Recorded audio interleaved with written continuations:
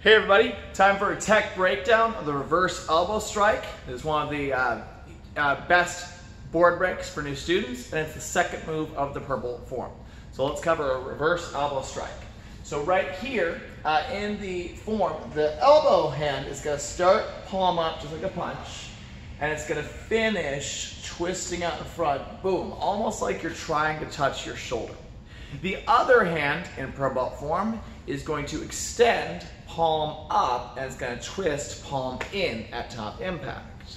Reason for the palm up is because in Songnam Taekwondo traditional techniques, the wrists always twist. Practical application, maybe I just grab their head. So the technique starts like this, okay? I'm going to have my right hand up and left hand out. Goes starting position, ending position. Starting position, ending position. So, starting position, ending position, right there. Now, let's cover some things with it. Number one, it starts right here. Common mistakes are letting the hand swing and slide. We don't want that.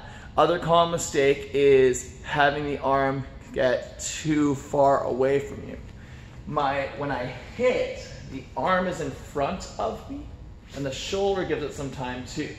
If it's back here, you can see the difference. My body's not behind it. So for me to get my best power, I need to be far enough away, but not too far away.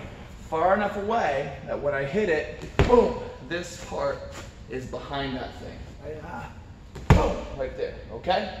So, palm up, twist to here, let the shoulders go, starting and ending. Oh, one more thing. Kids and adults, don't do this in your form. You're not slapping your elbow, you're elbowing your hand, okay? That's a tech breakdown with the reverse elbow. Go practice.